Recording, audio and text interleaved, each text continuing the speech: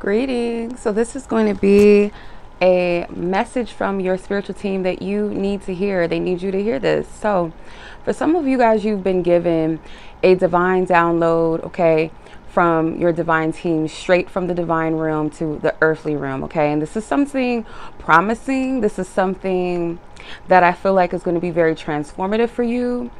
And whatever it is, like, you might also be getting synchronicities through butterflies, and that could be like a sign for you that an ancestor is around or a particular passed over loved one is around you.